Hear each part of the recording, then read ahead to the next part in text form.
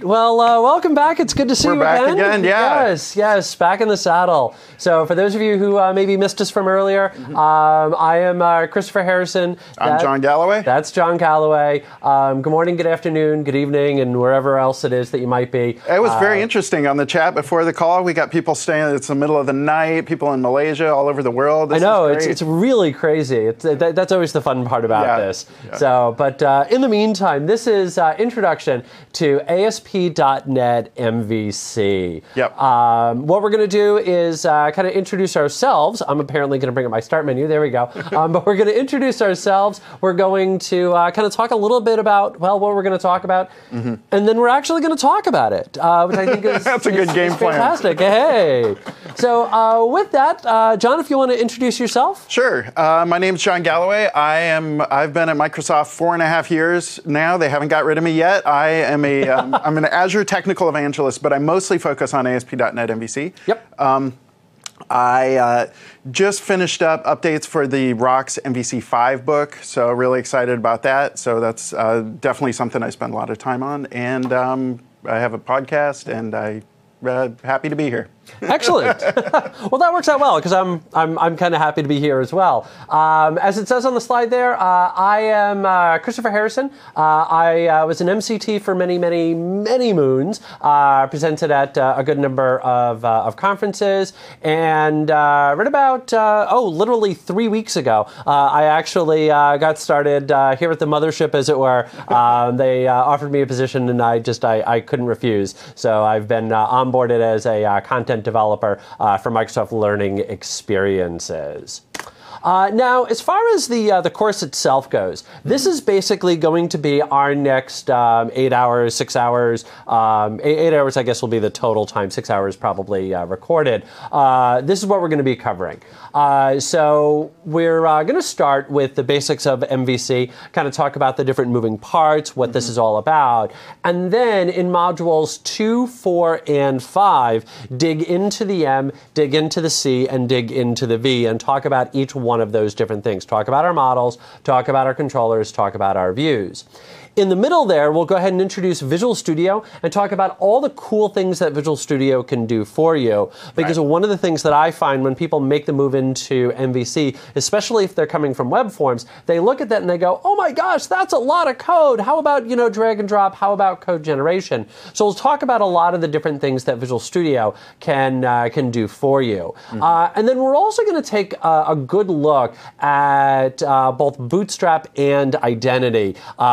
Identity, of course, came along with MVC 5. Bootstrap was fully integrated with Visual Studio 2013, and really kind of see how you can incorporate a little bit of additional security and then get a very nice look and feel to your sites. And then finally, since this is designed to be an intro course, we're going to take a look at sort of what your next steps are. So if this is your first real big experience taking a look at MVC, you're going to leave here feeling, okay, well, all of that was cool and I learned an awful lot, but where should I go from here? And so we're going to talk about exactly that at the end. Can we cut over to mine real quick? Yeah. I thought this was really interesting. We brought up a poll, and we asked for different people's experience level, and so we got let me see, 18% beginning developer. Yep. 10% experience with HTML, but new to .NET. Okay. 12% were experienced .NET developers, but new to web forms, so maybe back-end coders or desktop, Then 30% experience with web forms, but new to MVC. 28% were some experience with MVC but wanted to learn more, and 2% were lion tamers. Well, that's interesting. Lion tamer is a big audience for us. So I'm actually kind of surprised to see the number being that low. Right. Yeah. So I really thought we had that audience locked up. But in any event, the real takeaway from all of that is the fact that we've got a lot of people out there that are relatively new to MVC and relatively new to kind of all of this, which is fantastic. Which, bringing that into setting expectations is exactly what we're geared towards. That what we're really looking for is to try and connect with everybody who is relatively brand new. So we expect that you maybe have a little bit of experience with .NET. Maybe you've kind of real quick created an MVC project and went, oh wow, there's an awful lot of stuff here. What in the world is going on? And hopefully we'll be able to help clarify a lot of that. And then in particular, talking to the web form developers that are taking a look at MVC and maybe how that can actually assist them going forward in their different projects. Right. Now, as far as kind of if you want to follow along, we will be talking about a GitHub repository a little bit later. We'll actually have that URL. We'll share that out once we actually get some code up there to share. So that way, if you're sitting at home, sitting at the office, and you're wanting access to our source code, you'll be able to get to it pretty quickly. Pretty much like right after we check it in, you're going to be able to go ahead and download that. So we're actually very excited about that. Yep. Which, by the way, all of this is recorded live. This is what's happening now is happening now. So if something goes sideways with GitHub, remember we're going live. We're here. on the fly. So yeah, exactly. So here's our right up front apology. Something might go wrong. You know, it was funny in the last Jumpstart. Yep. We had people didn't believe us that it was live. Yeah, exactly. And we had to actually, I forget, we like put up the front page of the newspaper. Exactly. Yeah. We'll give soccer scores. Exactly. Today. Yeah, or football, depending on where you're from. So, in any event, the other real quick thing to mention, and John, I don't know if you want to take 2 seconds and do this, but if you are looking to follow along or looking to maybe just get started, the tool that you are going to need, of course, is Visual Studio. So, so can we, I think we're set up now. We can cut to my screen. There we go. So, if you go to visualstudio.com and you click on free Visual Studio trial, and you can actually, if you logged in as me, you can do that. You know, there's also you can download you download Visual Studio Express. So Visual Studio Express for web, I think downloads here, and underneath that there's Express, and Express for web is the one that you'll want. Yep. Express 2013 for web, completely free. Nobody will ever, it doesn't take any money from you. You know, you put it, you register for it, you download it, you're good to go. And a cool new thing that we just announced is that Web Essentials, which is a nice extension for Visual Studio, is now also that's completely free and works with Express as well. So that's awesome. Great, out of the box, completely free. Get started with it, no excuse. And if you haven't played around with Web Essentials, you're going to be very impressed with it. Yep. It's a neat little tool. Yep. Now, let's talk a little bit about MVA, and then we'll kind of launch on into it, because I'm sure you're probably sitting there thinking, hey guys, get to some code. We want to see code. But before we get into that, just one last little thing here. You are going to notice that, of course, we do have Microsoft Virtual Academy, over 1 million registered users. Actually, I believe that number is now 2 million. Wow. It is, okay. It's being confirmed Pretty in the close. background here. Off by a million. Yeah, exactly. So. Yeah, millions and millions. But anyway, so 2 million registered users, which is pretty incredible when you stop and think about it. Of course, you can get points for attending this course. You'll notice the little link to the voucher, and then the voucher code is Intro ASP.NET MVC, and that's going to expire 1 month from now. So people want that voucher code because it's going to get them those 50 points. Exactly. Okay. That's exactly it. Yep. So what do you say we launch on into it? Let's do it. Let's do it. Okay. Let's go ahead and talk about the basics of MVC and the different moving parts. So. Okay, great. So let's cut over to mine. I've got the same slide showing, so I'm not even sure how I'll know if it's going. Great. Okay. There we go. So we're going to talk first of all ASP.NET, just the overview. You know, what is high level? What's there? Yep. We'll look at kind of what is the M and the V and the C in MVC, and then finally we'll talk a little bit about what's the point. Yeah, and that's the biggest thing. I get that so frequently. Yep.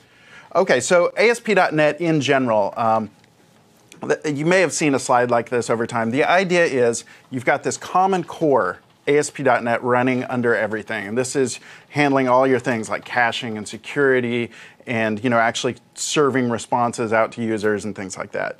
And then on top of that, at the very top, we've got sites and services, and the idea is that sites. This is talking about delivering content to web browsers, Yep. HTML, it's forms, people are interacting with it, and then services are things where you're sending XML or JSON or something other than HTML back and forth. Right. And so then kind of the glue that, the different parts that you can use to hook those together are MVC is kind of one of these things in the middle, and it's designed for serving up websites. Right. And I think the real point of this here is that it's all the same kind of family. Yes. So the idea is, if you're familiar with web forms, this isn't something brand new, completely different. It's all ASP.NET under the hood. Right. And the idea now is that you're just kind of, it's a different coding model, but it's running on top of all the same things you're already familiar with. So a lot of, if you are making that move from web forms, then a lot of what you've already learned is going to be transferable then into MVC, that it is still one ASP.NET to rule them all, right, as it were. And that's gotten even better with the latest release, Visual Studio 2013. Yes. We've made real effort. Probably the biggest web dev feature in Visual Studio 2013 was the idea that it's one ASP.NET, so it's very easy now to say, I'm going to, in one project, have MVC and web forms and SignalR and Web API. Yep. I'll pick and choose what I'd like. Exactly. And probably, that's nice to know you could do that. But what's even better is to know that even if you've got one, like let's say you're working completely in MVC for a week, and then you jump over to web forms, identity, the scaffolding, the bootstrap system, all that's the same across them. So you can take your skills and jump between them pretty easily. And that's a big thing. Yep. Cool. Okay, so that's kind of where we are looking at with MVC. Now let's talk about specifically what is MVC. So every MVC presentation has to start with some kind of diagram. Yep. And I used to always see these, there would be a box with an M and a box with an M, or a V and a box with a C and arrows going between them. I never really followed what was going on. So this is my version of that. So the idea is looking at specifically what happens when somebody types something into their browser, right? So a request comes in. That gets routed to a controller. Now this is first kind of big difference between something like web forms or PHP or some of these kind of more file-based systems, classic ASP, right?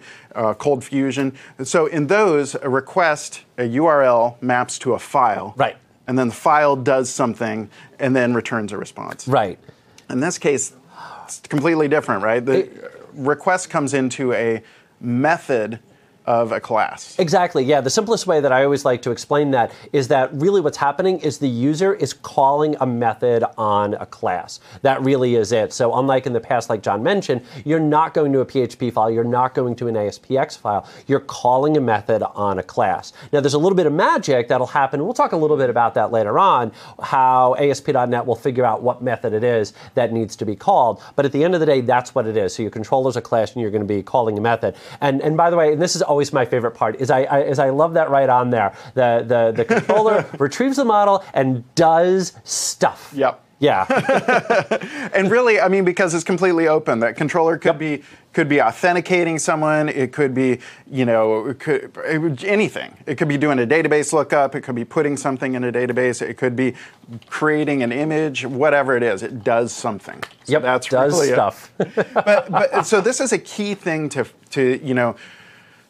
it's a key difference. It's also kind of freeing because when I was working with web forms a lot, it was always kind of like, well, a URL comes to a file and that file needs to decide. Here it's like it's a method and that method can make decisions, run logic. It's very lightweight. Yeah, that's it. And it makes it so much easier in trying to group things together rather than trying to figure out, okay, well, what am I going to call this page and what am I going to call this page and what's my folder structure going to look like and so forth. Now it's all about just good class design. Mm-hmm. Great. Yep. Okay, so we've done some stuff in the controller. A lot of the time, the result of doing something is data. Mm-hmm. So, we process, somebody requests a controller action that says, get me a list of users. We're going to be playing with this MVC Music Store sample, and so, maybe get me a list of albums or artists. And so then that result is the model. So a model is just packaging up some data to ship off to present to the user. Yep. So and we'll be talking about this more later, but this is just a class. Exactly. It's just here's some stuff, and we're packaging it together to send somewhere else. The one thing, and if I can jump in for 2 seconds here, only because somebody had asked the question in the chat window about view models. They asked, is the controller like the view model? If we go back to the slide here real quick, what you're going to notice there is that model. That model could be what's known as a view model, which is a class, just like John mentioned, but this time specifically geared for MVC. So it's not going to have any logic about how it's connecting out to a database or to a web service. That it is just, hey, this is the data that we want the user to interact with. And that's a really key point. Great question. Yeah, absolutely. So the idea here, the model is not directly hooked up to your database. The model is not. The model could just be a collection. It could be an array. It could be. Can actually just be a simple data. It can be a string. Yep. So it's just something that the controller is passing to the view. So then, the view is what represents that data. So we've got, a controller action did something. It created some data, and now we actually want to we want to show something on the user screen. Right. And so the view's job is to take that data, to take that model information, and turn it into HTML. And that's all it does. So the really important thing here is they call it separation of concerns. So the idea is that the controller has no idea about how to display HTML. It doesn't even know it's displaying HTML. It could be displaying some other content type or whatever. Yeah, it could be returning JSON. Exactly. Yep. So, and then the model is just some data. It really doesn't have any logic in it. Right. You can put validation logic in them and stuff, but generally models don't know where they came from and they don't know where they're going. Yep. They're just kind of like me. I just wander around, right? And then the view it has no logic really in it. You want your views to just have HTML and just say, here's my model information. It's a template system. Exactly. Yeah, that one big thing that I always like to kind of mention is if you're putting an if statement into your view, and we'll talk a little bit about coding into your views and so forth, but I always like to say if you're putting an if statement into your view, you might be doing the wrong thing, that it's a code smell, to quote Martin Fowler from the book Refactoring. It's a code smell. It's not necessarily a 100% indication that, hey, you've done something bad, but it's one of those where it could indicate. Yeah. Smell off to you. Exactly. Exactly. That just like you mentioned before, with a view, we really want that to just display the data. So let the controller do the logic. Let the controller figure out, oh, hey, wait, we need to display an item not found page, as opposed to putting that logic inside that view, which bringing it all the way back to those moving parts, you'll notice that separation of concern. So the controller takes the request, it does stuff, it's going to get the data that the user's going to need. That data is going to be inside the model is combined with the view handles the display, and then out the door it goes. Great. Yep. And so that's the last thing on my slide here is the out the door it goes, right? Yep. So that's the technical way to describe it. Exactly. Out the door it goes. Let me see if I can do this. If I do maybe say a laser pointer, is that going to work? Yeah. So okay. We're going high tech here. So we've got this whole kind of flow. The request comes in, goes to the controller. Controller runs the logic. The packages creates the view. The templating system turns that model data into HTML and the out comes a response. So the question is, where is all the code? And the view, like you said, the view is really supposed to be lightweight, just make HTML. Exactly. Yep. The model just holds data. So then my natural conclusion when I started doing this is like, well, of course, all my code goes in my controller. Right. So just like I used to do with web forms, I'm going to throw all my code in my controller. and you'll learn very soon, we'll talk about some best practices. That's not where you want to do it either. Right. So an important thing that I want to point out is this is not your whole application here. No. This is the flow of MVC, and then good coding patterns say that your controller is going to call off to some services. Exactly. You're going to have some data access classes. You're going to have all these other things. So this is the request response part, and then you build out your application on top of that. Right. Exactly. Right? Yeah. Okay. So that's my big diagram. I think we're getting, okay, so now let's talk about why. Yeah, exactly. We've got all of this going on. We've got all these different moving parts. Web forms, it was simple. I just drag and I drop and away I go. Why did we have to do this? Why did we have to change all this? Right, exactly. Yeah. So, web forms or like WordPress or whatever, right? Why can't I just drop in a plugin or something? So here are some reasons I came up with, and these are things that I, having done web forms and classic ASP and little PHP before starting on MVC. These are some advantages that I found when I started working with MVC. So one is, it's very easy to, as you start building, it's very easy to drag and drop something and get started. Right. 6 months later or a year later, you've got a big mess, right? Yes. And so you really need some structure in your application. Right. Yep. And the ways that we've done this in places I've worked is, maybe the architects wrote up this huge standards document, and said all data access needs to go through our DLL, and we'll present, or people said you need to have a separate project for your business logic and a separate project for this and that, any other type of web dev platform, the same sort of thing. You end up running on some framework, Cake PHP or whatever it is, or you end up building up, okay, all my stuff here goes over in this folder and stuff. But it takes some work to build some structure. MVC gives you that structure right from the beginning. Exactly. So that's I guess point 1 and point 2 are really the same thing. Yeah. You start to finish, you've got kind of a basic structure. Right. That MVC lends itself so much better to a well-structured application than web forms does. That with web forms, it just becomes so easy just to drag out a button, double click on it, and then write 3 pages of code. And it's not to say that you can't write bad code in MVC. You absolutely can, but it lends itself that much better to writing good code. Yep. And, as we're comparing and contrasting, we're really doing it from the point of view of setting, explaining why. What's the point of MVC? Yep. As you said, you can write bad code in MVC. You can also write fabulous, amazing code in web forms. Absolutely. Or any other thing, any other framework as well, right? So our point is not to bash on other things. It's really to kind of explain why MVC works the way it does. Right. Yep. So with MVC, you often will find that you've got more classes and more methods, but tiny bits of code in them. And so, like, for instance, your controller actions will often have 2 or 3 lines of code because they're just calling off to a common service. Yep. So you end up, by breaking things apart, you actually end up with less code because you've got less conditional logic and less, all this kind of mapping things back and forth and all that sort of stuff. Yep.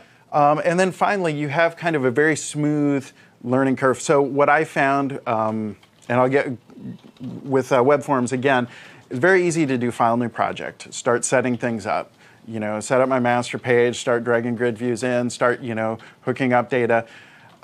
As things get more difficult, then I run into some tough challenges where it's like, how do these 2 controls work together? Or I need some abstraction here because, my data needs to do something before it hits this, or this control just doesn't do what I need to do. Now I need to write my own server control. That's hard.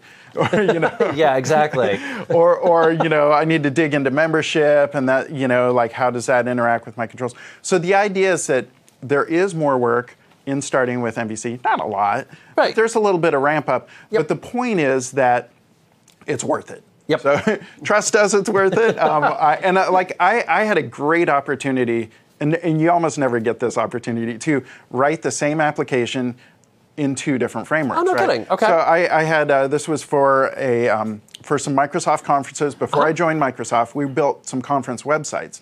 We built one in web forms, worked great, it was highly scalable. And then we needed to do some updates, and there were some internal changes that were big enough on how we were getting data and things. We said, we're going to redo this using MVC. And it was really interesting to see the places where things like being able to control our URLs, being able to centralize our data access, and we ended up, the getting started took a little more thought with MVC, but the end of the project was smooth.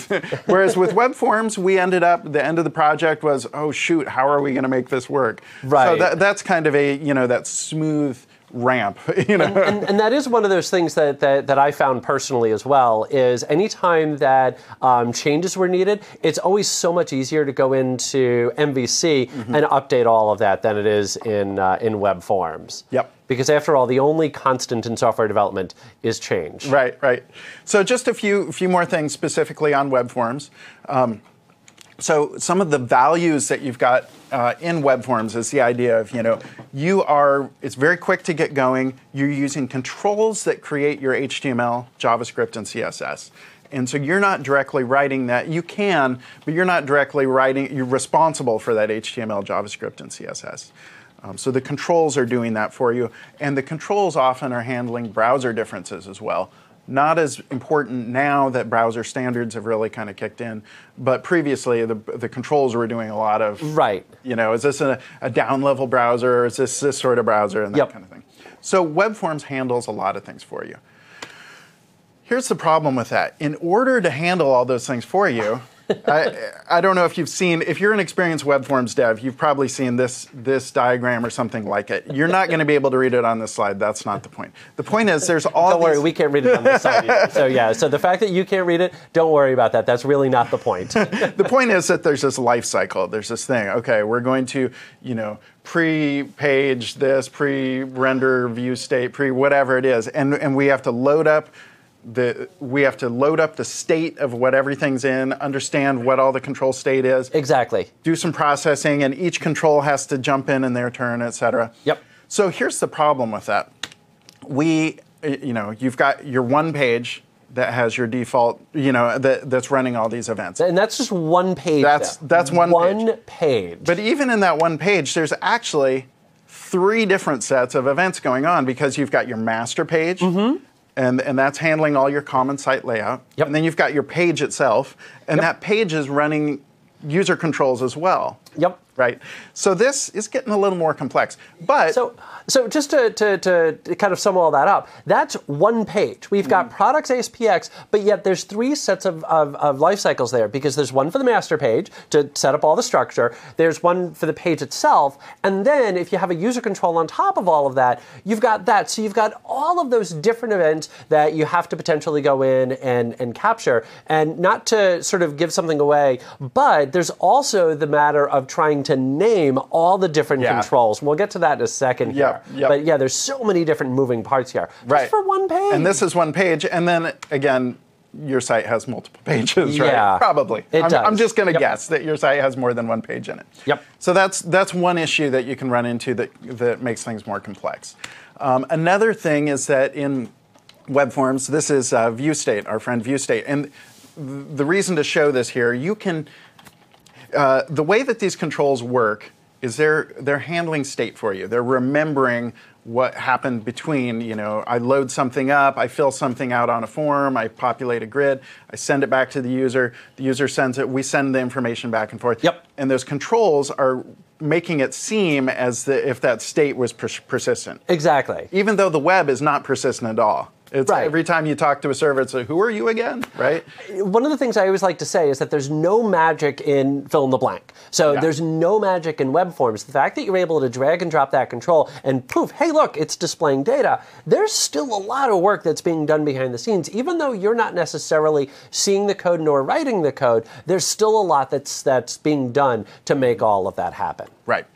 And then one last thing, and I'm really not trying to beat a dead horse because I'm a fan of web forms, but I want to point out these are just some things. If you're very familiar with web forms, this is another thing that that can be an issue. Is since it's generating your HTML for you, you don't have controls. You don't have as direct control over the IDs and classes. Now, all of these things are fixable in web forms. If you're an experienced web forms dev, you're gritting your teeth because you're saying, wait a minute, I can control view state. There's switches, there's very specific controls over this. There are very specific controls over, I can change my HTML markup. And I can,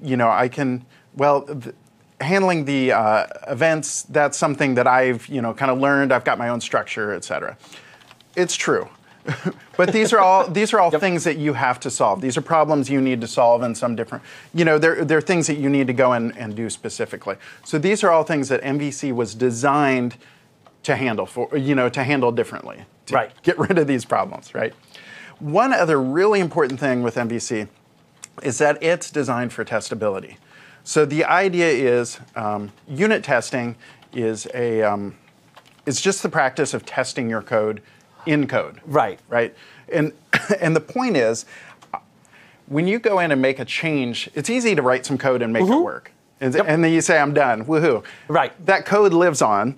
And later, someone might need to fix a bug, you know, or change some functionality, and then what happens? Right.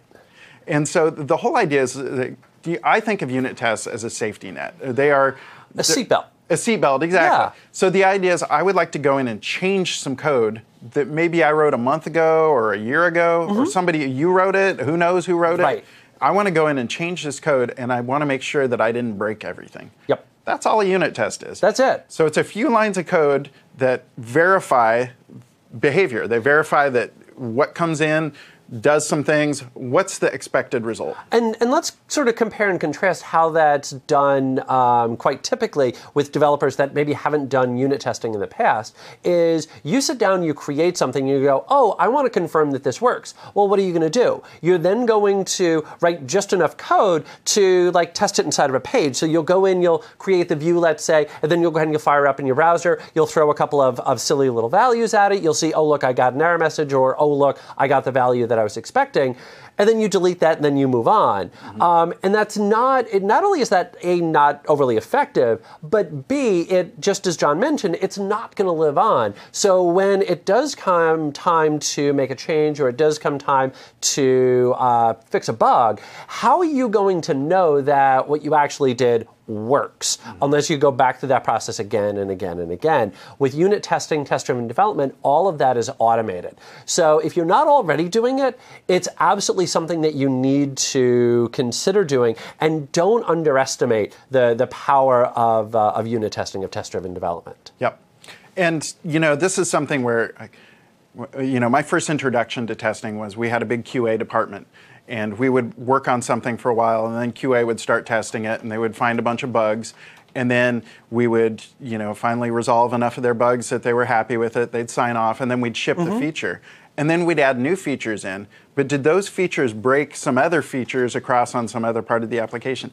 Maybe QA is going to catch it, maybe they're not, right? And so the problem is that software is very interconnected, and changing one place may have a lot of effects that we're not thinking of. And unit tests live on, as you're saying, and so I can run my unit test suite later, and boom, everything's good. Exactly. Not to, and this will, I guess, sort of be the last little thing. Otherwise, we could talk test-driven development for the rest of the day. But in any event, the one last little thing that's worth mentioning is that when you do go in and create those unit tests, because they do live on, you want them to be production-level code. You want them to be artifacts. That is something that you are going to generate. So that way you can, when you go to make those changes, go back to those unit tests, and that's a quick way to see, hey, look, I made a change over here. In theory, that shouldn't be related to anything that I'm doing over here, but you know, how many times has this happened? Even though in theory they shouldn't be related, all of a sudden you find out that something happened, and now that they are. With unit tests, it's very easy for me to pick that up. So, as Christopher said, unfortunately, we're not able to. This is an introduction to MVC, and we're focusing specifically on developing MVC code.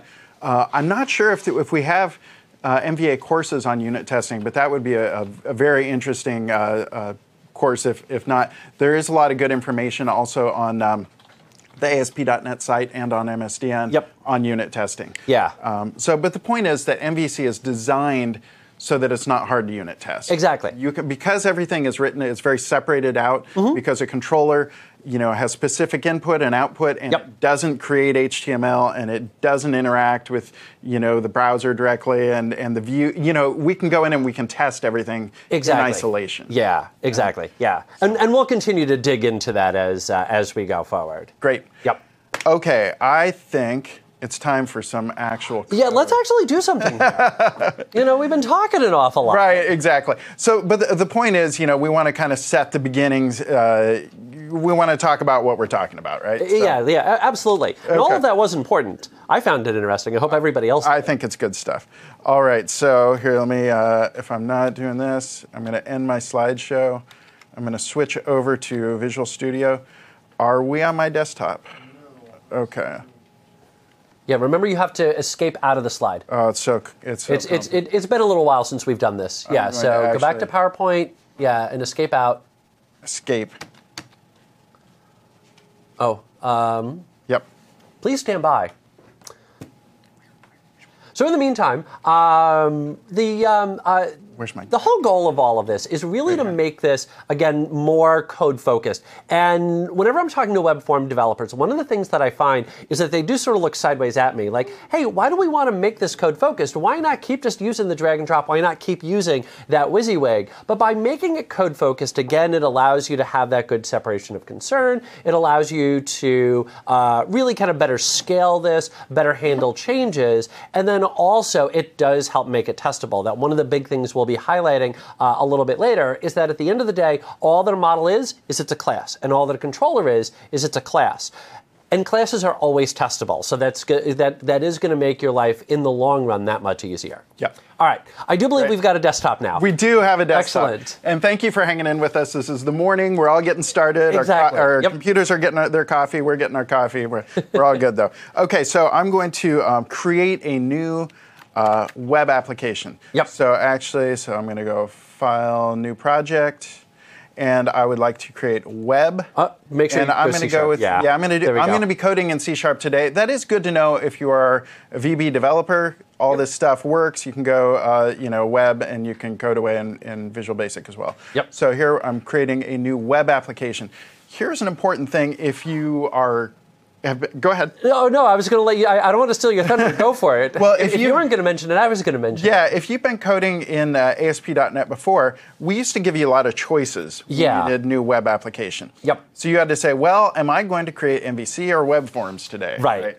And what we've done now with 2013 is this is one ASP.NET. Yep. So we're going to create an ASP.NET application. Exactly. And one of the things, while John in the background here is typing in his little project name, and he's going to hit OK here in just a second, one of the big things that I want to highlight, because this goes to a question that we got asked in the chat window, is, hey, is it possible to have both MVC and web forms inside the exact same project? Well, there's your answer to that question. Yep. You'll notice right down towards the very bottom that you've got checkboxes. So right there, you've got web forms and web API, so that way you can just simply choose, oh yes, I am going to need this, or I am going to need this, which in particular, if you are making the move from web forms into MVC, and you're going, well, we've got a lot of existing code, we don't necessarily want to go back and rewrite it, but we want to do some new stuff in MVC, there you go. Yeah. I think I stole your thunder there. No, this is great. So the idea, that's exactly it. And I'm glad someone asked the question. Yes. It's great. Yep.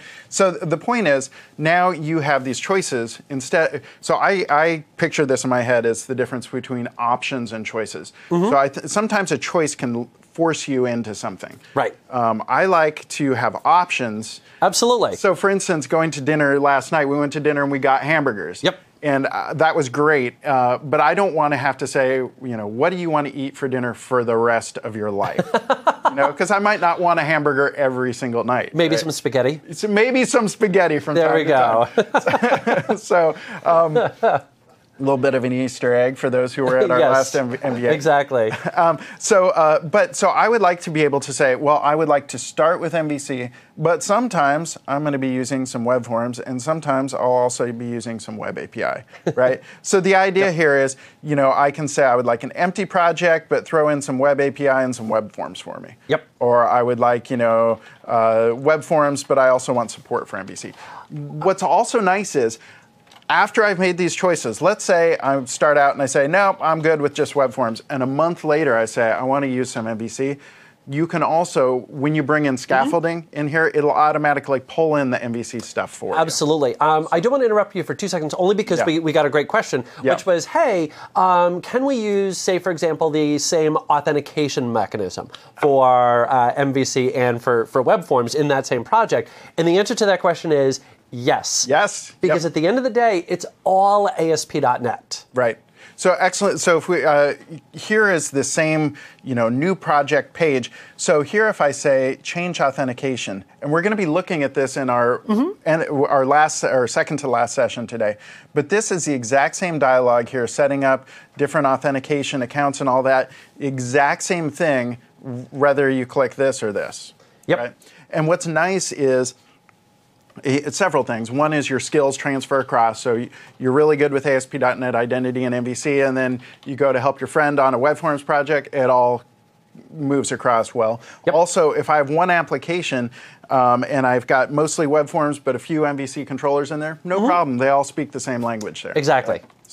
So that's great. So I'm going to click an MVC application. Hold on one second, only because, do me a favor, zoom in on that bottom right corner. Yep. You took the check away real quick, but this is something that we really should highlight. Yeah. That Windows Azure, that host in the cloud. One of the things, unfortunately, that we're not going to have time for, we're trying to make this an intro course, so you really do wind up having to pick and choose the different things that you demo, and unfortunately, we're not going to have the opportunity to demo deployment today. But since we've got the screen here, it's still worth highlighting real quickly, is you'll notice the integration now with Azure and Visual Studio. That all that you would have to do is just put a little check next to host in the cloud. Yep. When you hit OK, it will then ask you, hey, do you want to go ahead and use an existing website? Do you want to create a brand new one? How about your database? And do all of that right through Visual Studio. And then that way, rather than having to go to the browser, create the website, download the publish file, you can do that just by putting a check right there, which is wonderful. Yep.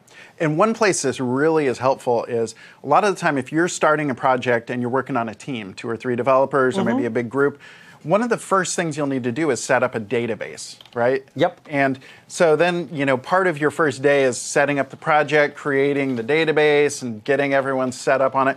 One nice thing here is by checking the box, everyone on my team that's working on this project automatically can connect to that database. It's already provisioned up on the cloud. I don't have to go to IT and say, please spin up a database for me. Exactly. It's already, and this is it's a database that's, it's hosted for me. Yep. And if you've got MSDN benefits especially, you've got free SQL. And as well, anybody, when you create a new website, an Azure website, that includes a 20 megabyte, I believe, SQL database for free. Yeah. So exactly. It's great for getting started and sample data and all that. And there is also a free website as well that if you're just looking to do kind of basic stuff, it's a great way to go ahead and start integrating the cloud today with essentially no money down. Right. Exactly. So one other thing I'm going to do, and we're not going to dig into it more, but I want to check this add unit tests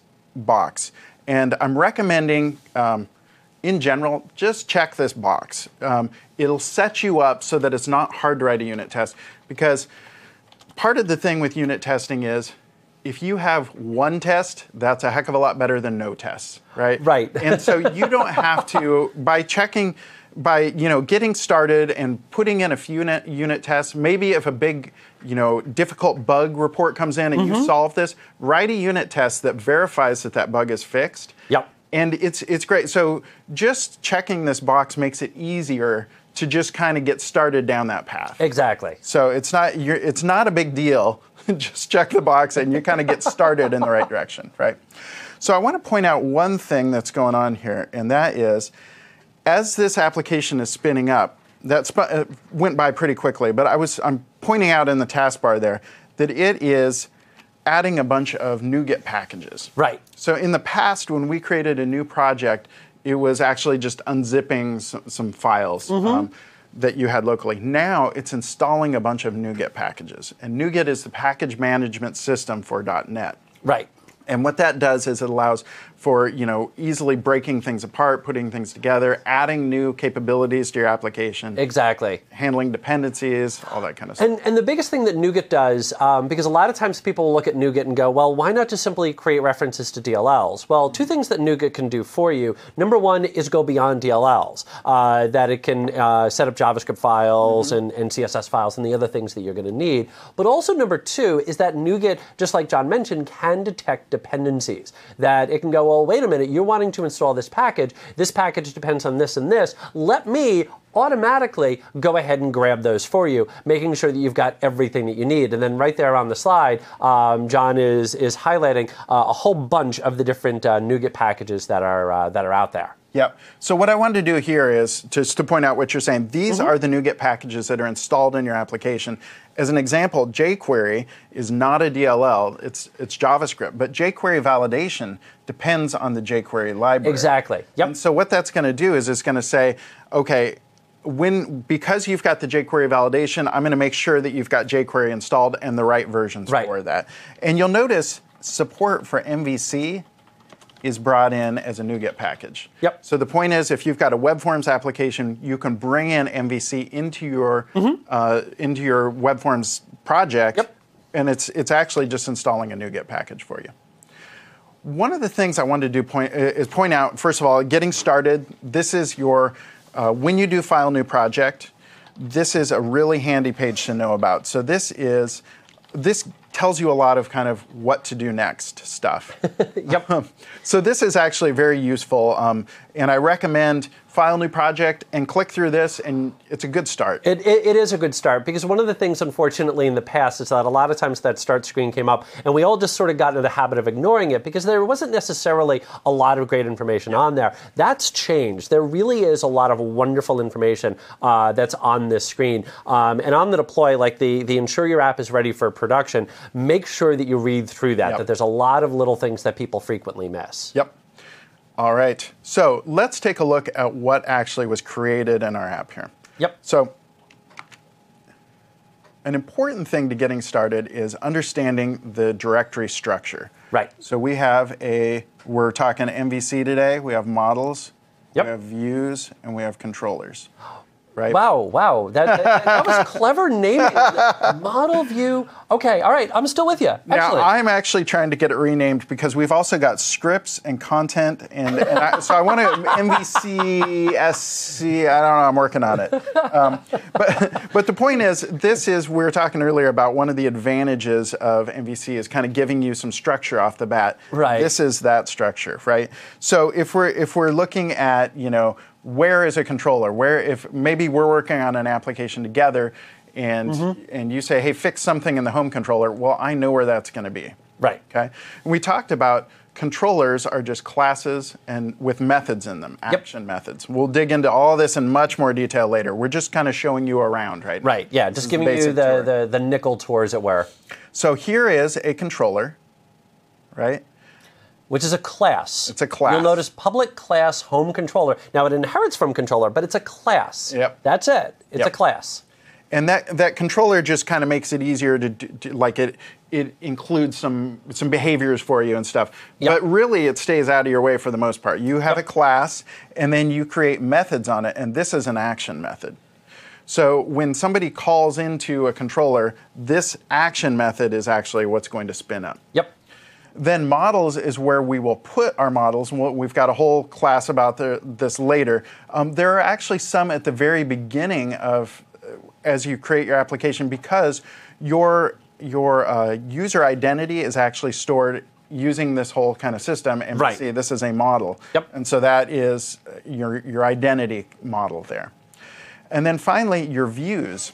And it's important to understand there's these conventions that map where things go. So if I am in the home controller and I go to the index method and I say return view, well, which view, right?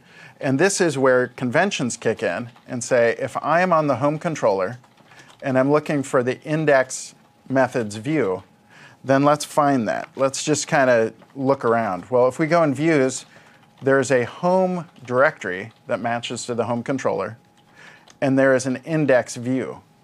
And so just because of those names match, that's how it finds it. Yep. So, and we're short on time here, so we're not really going to dig into this in detail. Right. But I just want to actually, if I say, this is my home view, and I say, intro to MVC on MVA, right? So I've edited the title, and then I say, MVC is fun, right? So here I've edited some HTML. With 3 exclamations. Absolutely, Yes. It's a lot of fun, right? So and the controller. So when I browse to this site, the home controller is the thing that spins up. It's going to say return view, and that view is going to return the index. So let's just run that. You got to actually, like, if I'm going to create a project, we actually need to see something on the screen. Absolutely. And I think at that point, then, after we see this spin up with our glorious new page showing us how much fun MVC is. I think we're ready to take a break. Do me one real quick favor, though, just since it's on your screen. Do me a favor, maximize that browser real quick for me. Yep. There we go. And what I want to highlight on John's screen real quick is you'll notice now down towards the bottom is 3 columns. Go ahead and restore your screen again to there we go. And now you'll notice when he goes in and resizes his browser, now it's down to 1 column. One of the big questions that has come up a couple of times in the chat window has been about setting up for mobile. This is a little thing called Bootstrap. We're actually going to have a full module on Bootstrap, which I'm very excited about. But one of the big goals of Bootstrap is doing this type of dynamic resizing. And this isn't to say that you're not necessarily still going to need to go in and create views for specific device types. You still very well might. Right. This does eliminate a lot of that need, however, that this will automatically scale based on the device type. So it makes it that much easier to program for mobile devices. Yeah. And this is great because this is all done using CSS. It isn't it isn't on the server. There's no code to detect that it's a mobile browser. There's no JavaScript code. This is all just done using CSS. So it's not going to break when some new phone comes out that it doesn't know about, et cetera. It's all done just based on how wide the screen is. So, okay, so let's talk about what we've covered here. We've done, we've talked about what MVC is. We've talked about why you should care. And then we've done just the very quick file new project, what's involved in creating a new project. And we've looked at, controllers, where the controllers go. We've looked at a controller returning a view. And actually an important thing to notice there is this controller didn't have any model data to send to the view. So in this case, the model wasn't there. It just simply displayed a page. So that is the very, very simple case. It does. Okay. So we'll take a 10-minute break, and then we'll be coming back, and we'll be talking specifically about controllers in more detail. and we'll have. I have a burger. Yay! All right. Well, I'm going to enjoy this delicious burger if they'll bring it back for me, and have a great break. We'll see you in 10. We'll see you in 10.